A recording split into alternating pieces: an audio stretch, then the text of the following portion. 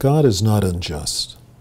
He will not forget your work and the love you have shown him as you have helped his people and continue to help them.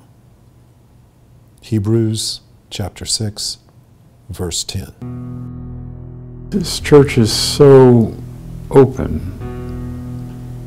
and really not judgmental that they accept people where they are, and they accepted us as we were, and they accept Nancy and I as we are.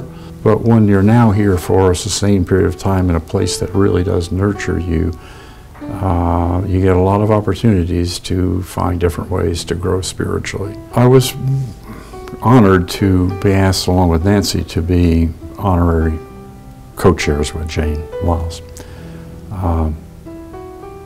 Never been an honorary of much of anything, but when this opportunity, this mix of the vestry feeling the absolute need to do something rather than continue to do what they're doing, and the bishop saying you really need to do something more than what you're doing, and somebody then coming to us and say, well, how about this?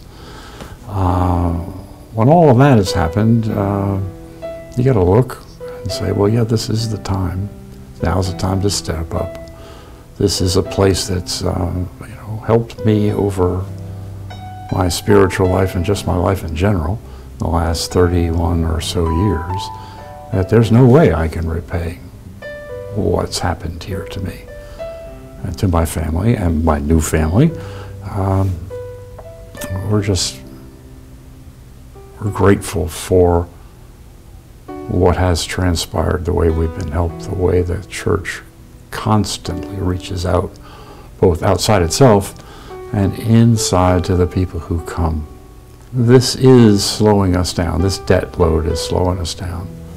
And so now is a good time to step up and do whatever it is we have to do. It's a place that's given much, and so it's now my time to give.